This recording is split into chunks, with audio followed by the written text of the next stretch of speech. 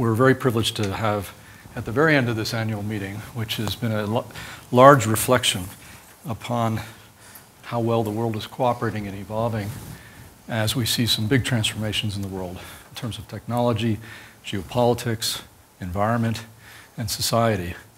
I'm Rick Samans, a Managing Director at the World Economic Forum, and this is a session that poses a provocative question, which is the West paralyzed? We have Kishore Mahbubani, who's Senior Advisor and Professor in the Practice of Policy at the National University of Singapore, and Ngaire Woods, Dean of the Blavatnik School of Government, University of Oxford in the UK. And what I'd simply like to do is to dive right into this question, taking a look at the West in particular, see how well it is or is not adapting, and what these two esteemed experts who really bring a wealth of interdisciplinary perspective and experience on this issue, how they think things are evolving, whether they're optimistic or pessimistic. And I'd like to start with you, Kishore. Do you feel that the West is indeed paralyzed, or do you see some glimmers of actual progress and, if I might say, waking up to the challenges that are being expressed on the streets, but many other venues, including here this week in Davos? Well, thank you very much, Rick, for inviting me. I'm very happy to be here with Ngaire. We both have the privilege of being founding deans of schools of public policy.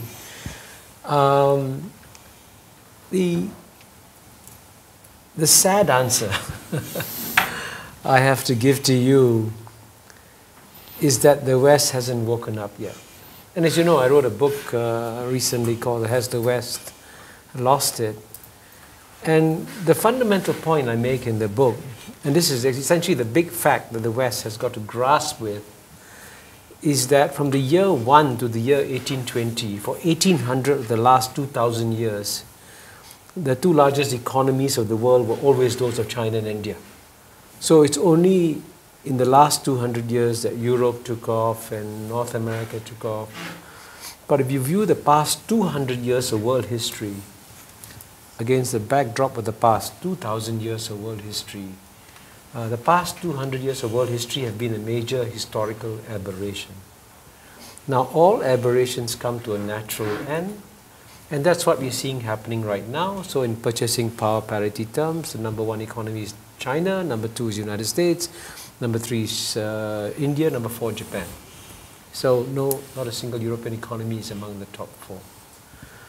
But what is even more puzzling about the big change that has happened is that while a major transformation has been happening, especially in the last 30 years, the West chose to go to sleep at precisely the point when China and India woke up. Because there was an amazing historical coincidence. It was a historical accident. At the end of the Cold War, around 1990, the West became so triumphalist and believed that it had reached the end of history, to quote a very famous essay. And the feeling in the West, especially among the elites, was that, oh, we don't have to make any more fundamental changes. We have arrived. We have succeeded. We are the top dog. We can just go on autopilot. And they did that in 1990 at precisely the point when China and India decided to wake up. So in the last 30 years of the spectacular growth of China, India, and indeed the rest of Asia, the West has been on autopilot. So the reason I wrote the book, Has the West Lost It?, is to tell the West, hey, please, wake up. You can no longer go on autopilot. And just as the Asian countries had to make fundamental structural adjustments to deal with this new world, the time has come for Western societies to contemplate fundamental structural adjustments. But as far as I know, not a single major Western leader has said, hey, now the time has come to adjust to the rise of Asia, and how do we cope with it? That's what the West needs to do if it wants to get out of this paralysis. Ngaire, what's your perspective? So I have a more optimistic view, and I think it's borne out by what we've seen in Davos over the last few days, with three kinds of change that are really happening in the people assembled here. And I think out of those changes come some real pathways to solutions. And the first is a recognition of how disconnected the world's elite are, not just in the West, but across the whole world.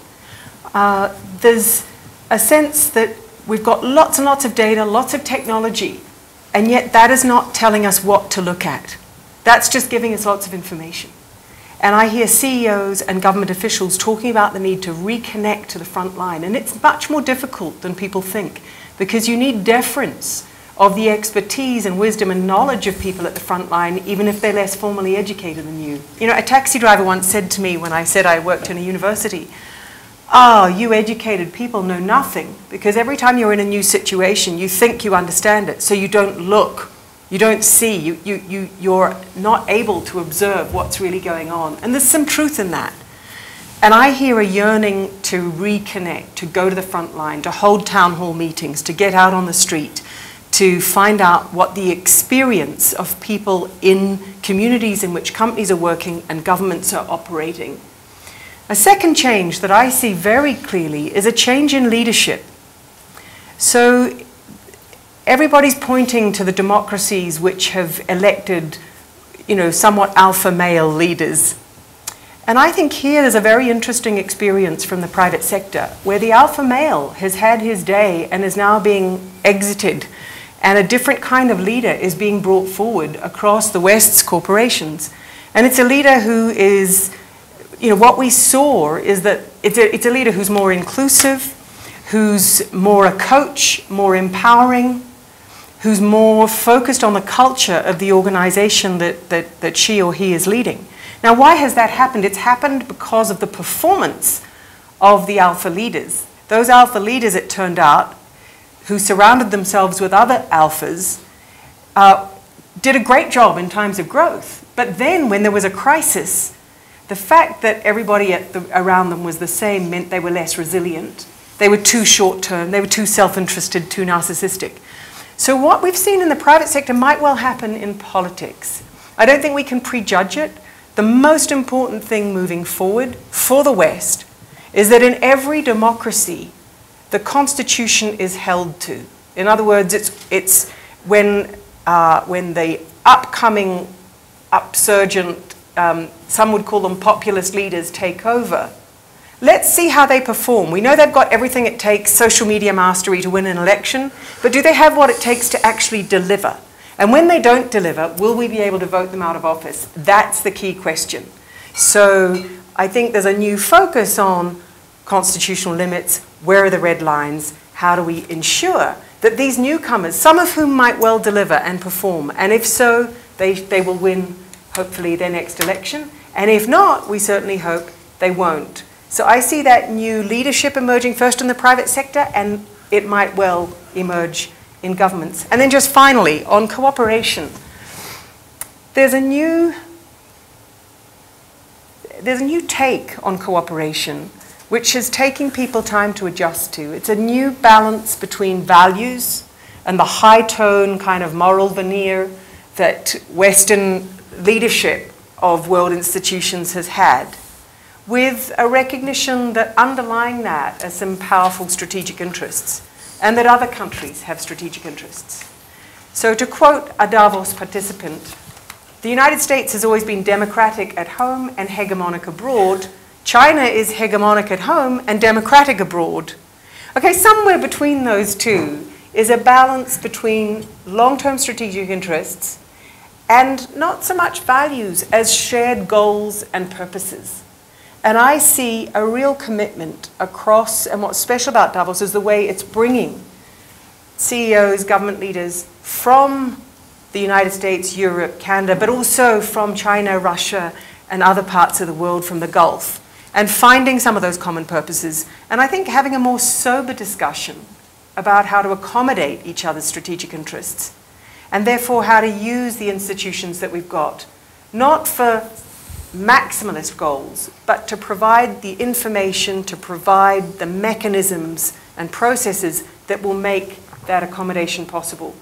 So, Rick, though I see the West moving in a direction that means that it will solve these problems.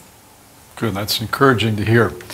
You know, Kishore has suggested that what is essential here to move in that direction are serious structural adjustments, is the way you put it.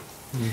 And that notion resonates with me in the sense that in the heat of the 2016 campaign in the United States, right at the end of the primary season, what we saw was that, in fact, a majority of voters in both parties in the US rejected the establishment candidate. And it basically was a vote of no confidence in 20 years or so of the way the country had been run, particularly on the economic side. And at that time, that summer, I wrote a piece called Waking Up, America's once-in-a-generation opportunity for structural economic reform and political renewal. And it was, the waking up notion was exactly what you emphasize, is that the establishment, or the elites, what you might call them, in both parts of the political establishment in the United States, needed to recognize that the model needs to be adjusted, as you suggest, fundamentally in a change in the economic model, to emphasize not so much growth, aggregate growth, which is the overall volume of activity and wealth in a country, the wealth of nations, if you will, but actually progress in living standards, which is related to growth but is not the same thing. A living standards is a median concept. Kishore, let me ask you, when you articulate the notion that there needs to be some fundamental structural adjustment, could you give us an example or two of what you have in mind? Well, I can give you a very fundamental one. You know, one of the most shocking statistics of recent times, which I actually wrote about in a column called Trump, Macron, and the Poverty of Liberalism, is that there's only one major developed society where the average income of the bottom 50% went down over a 30-year period from 1980 to 2010. And that's the United States of America. The average income of the bottom 50% going down. And at the same time, in terms of the share of income within the top 1% and the bottom 50%, the inequality went up from the amount of income the top 1% were getting was 41 times before in 1980, went up to 138 times in 2010. So there's been an incredible neglect of the bottom 50% of the society that has obviously happened. Now this obviously cannot be solved through tinkering at the edges. It cannot be solved through changing your leaders and so on and so forth. It has got to deal with a fundamental change in mindset where you actually first of all ask yourself, how did this happen? What were the fundamental structural forces that led to the bottom 50% having their average income going down over the past 30 years? And my structural answer is that the elites got it wrong when they only paid attention to John Rawls' first principle of justice, which is on liberty, and ignored his second principle of justice, which is on equality and taking care of the... And you know, John Rawls' principle of indifference means that the most just society is where the bottom 10% are the best off. That's the most just society.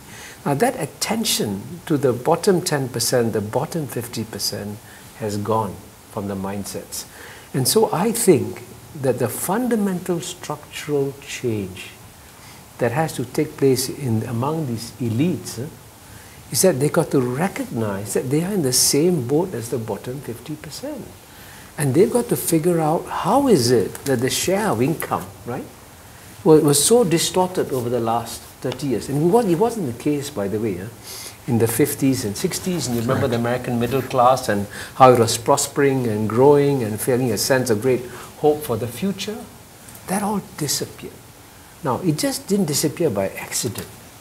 It disappeared because, unfortunately, the entire focus, and this was showed, of course, in the Reagan-Thatcher revolution or so, was, hey, let the markets work. The markets will create wonderful results. You, government, get out of the picture.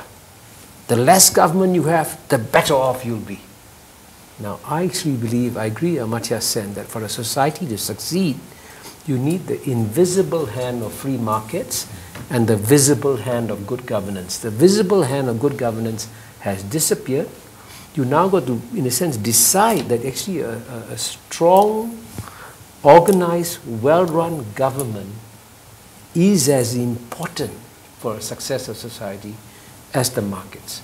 And you must have a government that's strong enough to regulate the markets, strong enough to ensure that there's no regulatory capture, strong enough to ensure that the elites don't get rent income, and therefore you create a more level playing field for the whole society. And if you don't have the strong, good governance, you will not get the structural changes. Again, what you say resonates. We, a couple of years ago here, put out a revised policy framework called the Inclusive Growth and Development Framework, and a new metric on alternative GDP, which is founded on this notion. Translating your terminology into the importance of institutions of various types and various aspects of the economy, which have been left to wither in many Western countries over time. And that is the pathway to reinvigorating the effective income distribution system implicitly within the economy. It's a better balance of an understanding of political economy on the one hand and growth economics on the other. Ngaire, this gets to the role of government. You emphasize as your second point, constitutional red lines, leadership evolving and getting a more nuanced understanding of its responsibilities in various domains. Could you reflect a little bit more on particularly how you see leadership? I mean, you're in an academic perch where you educate leaders. How do you see this rebalancing, if you will, of the concept of what an economy is for and how you execute on that? Well, I agree with Kishore that over the last 35 years, at least, people forgot the significance of the government as a referee in markets. And if we now look back, it's actually been a 35-year process of a majority of the population losing their share of GDP, losing what they saw as an entitlement. We three, I think, from what I know of my co-panelists, are all beneficiaries of an era and a time and government policy which was focused on equal opportunity through great education. So many people at Davos of our generation went to, state non-private schools, came up through a system which gave us an opportunity to flourish. And that has actually been stripped out of a lot of the OECD countries. And the next generation, when you ask them, have all got their children in a very different kind of school. And that's telling us about the waning of opportunity. Now, I say this because when scholars have looked at why we've seen this change, they've debunked the oft-held view by both politicians and private sector leaders that it's technology and globalization, that it's forces beyond our control, that somehow humanity is just shifting to more inequality. No, what the data shows us is it is choices of governments that have made this change. It's government policies around labor markets, government policies around interest rates, government policies in the social sector around health, around education. And so democracies have slipped into a slightly vicious cycle where because the schools, the publicly funded schools are poorer, the public health system is poorer, the public transport system is poorer, so too parents don't want to risk that their children won't be able to afford private. And so you get this cycle where the society has become more and more separate, not just unequal, but more separate and more fragmented. That's an issue that the private sector cannot solve on its own. Now, what I've heard at Davos this week are companies in Britain, in the United States, starting to think almost as some of the extractives had to start thinking in some of the poorest countries of the world, which is starting to think, if we want to operate in this community, we need to know that this community has some kind of stability and order. We need the schools to work. We need the roads to work. We need the internet connections to work. And we can't take those contingent liabilities on ourselves. We can't take responsibility for all that. We need the government to provide that. So for me, what's really interesting is the way the debate is going from companies saying we need a social license to operate, and we need government to help us with that. And governments themselves need a license to operate. And established political parties and established political leaders have lost that license. Rick mentioned the United States, where most of the population voted for somebody who promised to, well, we won't go through the American system, but a majority in the Electoral College represented people who wanted to break the system. In every European election, the same has happened. The big majorities that the established centre-left and centre-right have always won elections have disappeared. If you think about Italy, if you think about the Brexit vote, if you think about the French election, we could keep going across Europe.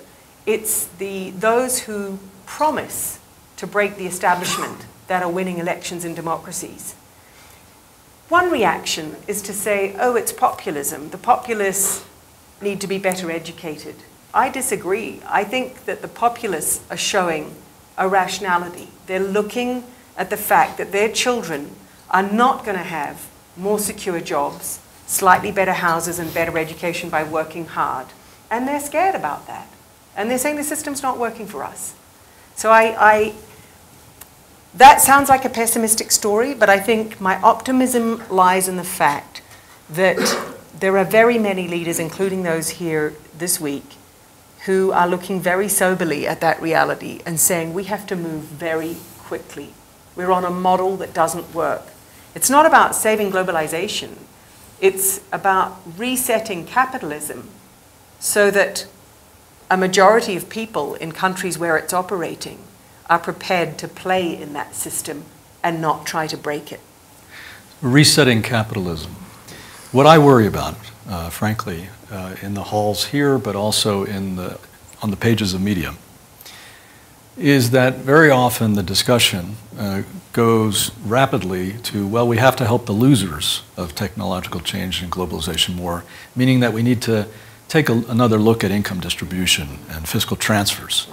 Now that is certainly part of the answer here, but the discussion here today illustrates a point that we've been quite focused on here, is that there are various domains of what we call institutional strength, from the educational system to infrastructure that connects people to markets, to the way the financial system works and how capital is diffused for real economy investment and production and employment, the way labor markets work and are or not adapting to the changing nature of work.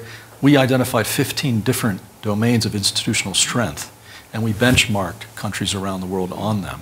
And I think the point is, that, I'm not sure if I'm optimistic or pessimistic yet, because I'm not sure the understanding of the crisis that you've so clearly rung the bell on, Kishore, has migrated to the structural level, to what you said, the resetting of capitalism requires structural reform. It's a different type of structural reform than the one that we saw in the 80s and 90s, which helped countries, including in your region, when they got into a balance of payments crisis. And they had to basically do fiscal austerity and whatnot. So last point, and then I'm going to go to the audience for questions. Hubris. And you've written extensively about hubris in the West. The World Bank did a landmark study in the 90s called the East Asian Miracle. And it wanted to investigate how did they do it, not just in terms of developing, but developing with social equity. They grew very fast, but brought the population along, particularly the East Asia tigers. And the conclusion is what the two of you, or the three of us is talking about here, is they wired in structurally institutions and the role of government, along with strong market incentives, that allowed both growth and equity to occur at the same pace. With that, let me invite brief questions from the room. If there are any, just please identify your affiliation when you do so. Yes. Yeah. My name is Daan Eilert. I'm a global shaper from the Amsterdam hub, so from the Netherlands. So I'm wondering, you talk about like insecurity for jobs, for people, changing labor markets. What do you think is good policy when it comes to platforms? Because we see a lot of discussions now on platforms and the impact they have on the labor market. we need to have a new set of social contract, they argue. So what should we do? Should we regulate them? Should we ban them? Are they a good addition to our economy? Because they seem to be quite dominant in the new economic structure we have. So every human technology brings both great opportunity and great inequality. The invention of the plough several thousand years before Christ immediately resulted in, archaeologists can show us, in a shift from everybody having the same side house to some people having much larger houses and other people having smaller houses. And human history is about the ways that humans invent to kind of recreate, you get to a tipping point where suddenly you have to recreate some kind of distribution of opportunity. And the fact that since ancient times we've got to where we've got to just shows that human beings do keep reinventing ways to do this. And we're at that point of reinvention at the moment. So these platform technologies are undoubtedly going to create new winners and losers. And then we're going to have to come to think about how we regulate them. Now, what's interesting in history is that the private sector has always played a big role in this. If you look at the Industrial Revolution in Britain in the 19th century, it was factory owners who begged the government to bring in minimum standards because the race to the bottom wasn't serving their interests. I think there's companies today that are starting to push governments to think about these issues so that they can do better, but on a level playing field. I think the more, equally vital is what happens to social media platforms and the ability of governments to command trust to do this.